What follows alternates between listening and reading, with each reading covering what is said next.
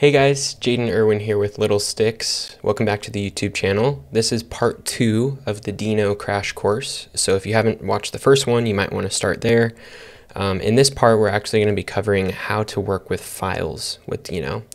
So we're going to cover how to read files, write files, rename and remove files.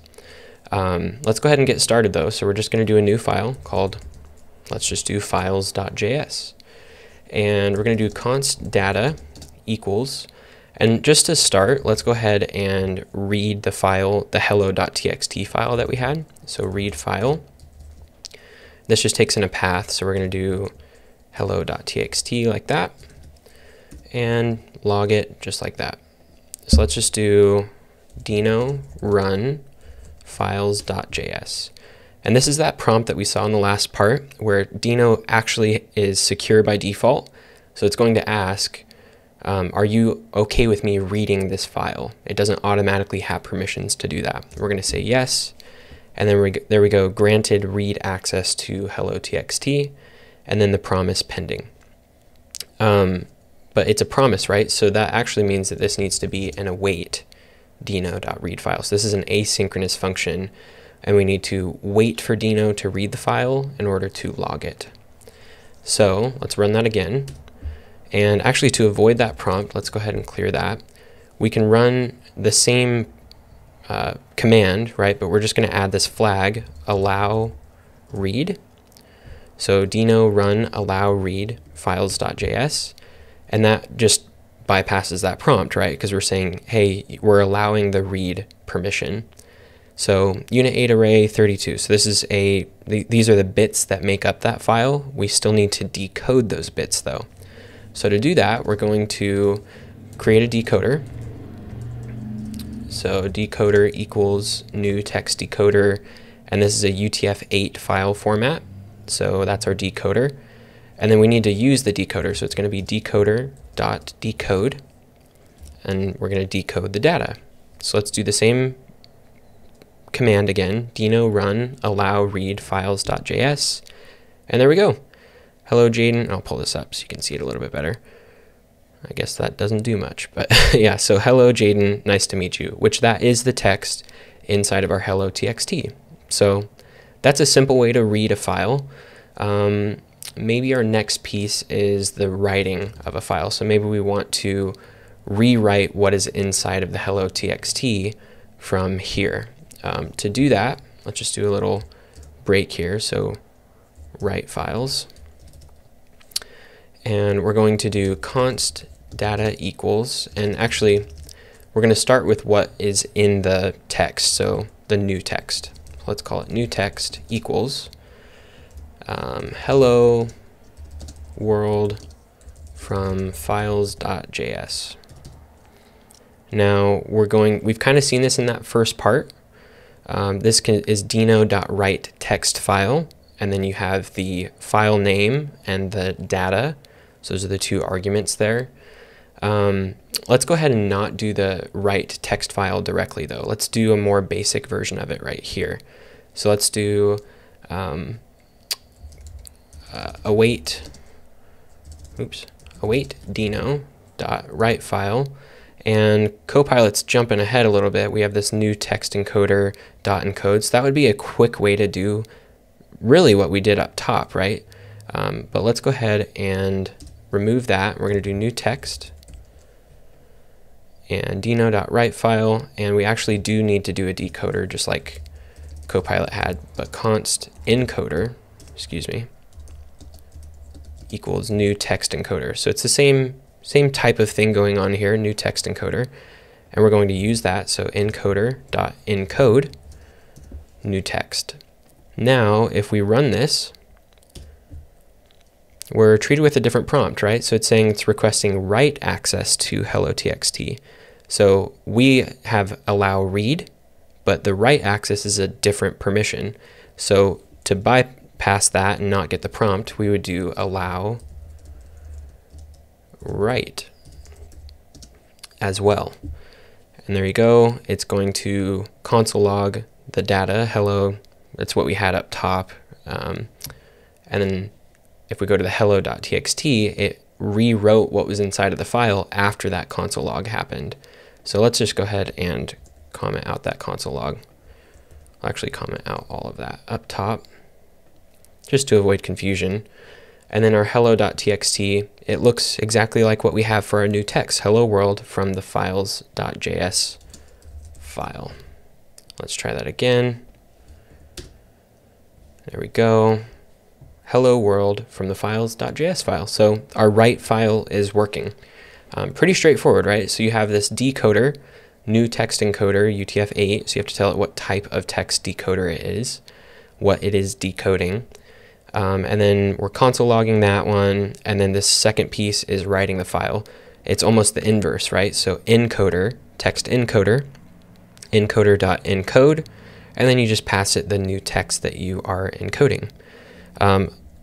Just to kind of cover what we did in the first one, we did this deno.write text file. So that is actually a function of Deno. We could do deno.write text file and pass the new text into that, and that would avoid the need for this encoder. So it still should work, and we can test this out, put a 2 on the end. We'll run that. If we go to hello.txt, there you go, hello world from files.js 2. So that means that it works with this Deno write text file function as well, and that removes the need for an encoder. But keep in mind, you only can do that if you're doing a text file directly. If it was a markdown file, a JavaScript file, those types of things, you're probably going to want to use the encoder and decoder route. So that's really it for reading and writing files. Now our next piece is going to be renaming and removing files. So this is where we can kind of take our same approach that we did with like a CLI on the first one, a command line interface. So we're going to do const rename confirmation equals confirm. And let's say, do you want to rename the file? So we're going to rename this hello.txt, right? And it's going to be a lot like what you saw in the first part. Let's write all this out. I'm going to disable Copilot. So if rename confirmation, await deno.rename is our function. And we're going to rename hello.txt. We could do hello2, but let's say like, that's funny. I deactivated Copilot and it's still running. That's odd, but okay. Let's do console.log file not renamed. That's funny. Copilot is still running. I don't know if that's funny or not. But okay. Yeah, so if rename confirmation, so if they confirm they want to rename the file, then it will rename it to greetings.txt. So let's try this. Do you want to rename the file? Let's say yes. And there you go. Our hello.txt is gone, and it's been replaced with greetings.txt. We could go back here, uncomment that, recreate the file again. Let's say no, we don't want to rename the file. Now we have a hello.txt and a greetings.txt. So we're just kind of get back to where we were. And then let's go through removing. So that's really it for renaming. Very simple. Deno.rename, you pass it the existing name of the file, and then you pass it the new name of the file. Pretty straightforward. Let's do removing files section here. I'll probably add another section, renaming files.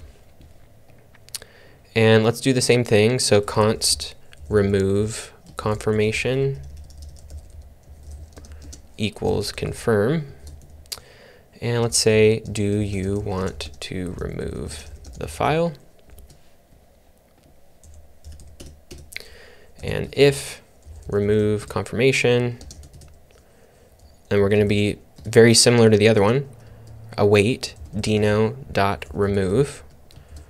And let's remove our hello.txt file. Which actually, let's say remove greetings. hello.txt because we're going to run the rename and then we're going to remove it. So we should be left theoretically with no files after this runs. And else, we could put an else in there, but that's all right. We don't really need it to log anything. So we're going to run that. Do you want to rename the file? So hello.txt should change to greetings. There we go, greetings.txt. And now it's going to say, do you want to remove the file? So let's say yes. Boom, there it goes. So that's really it. That's what I wanted to cover in this part, just so people are kind of getting familiar with, you know, reading, writing, renaming, removing, like working with files. You can imagine just these functions alone are pretty straightforward. Deno read file, Deno write file, got to use those encoders if you are not doing text files. And then you have Deno.rename and Deno.remove. So those are the main functions, and you can use them to your heart's content, move around your files, rename them, replace the contents of them all you'd like. And just remember, Deno has those flags to allow read and allow write access. So that's really it. I'll see you in the next one. I think the next piece we're going to be covering like how modules work inside of Deno. We might also cover fetching if we have time for it too. So stay tuned. Hopefully you're enjoying this series. We're going to keep moving forward in all of these like base level concepts, and then we're going to start working on the project aspect of it. So stay tuned. I'll see you in the next one. Peace.